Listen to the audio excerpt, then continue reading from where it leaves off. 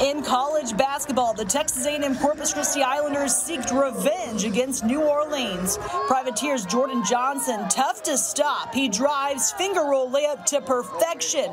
New Orleans leads 7-4. Privateers ball again, but Tedrick Washington intercepts a rock, wins the one-on-one battle to the hoop. Islanders tie it up at 8. Corpus Christi pushes the pace. Gary Clark battles inside, layup for the lead, makes it 18-17. Next bucket, Clark running the pick and roll, gets the pass, throws down the two-handed jam, and Corpus Christi cruises 73-60. The Islanders end the regular season against the University of Incarnate Word on Wednesday at 7:30 p.m. at the American Bank Center.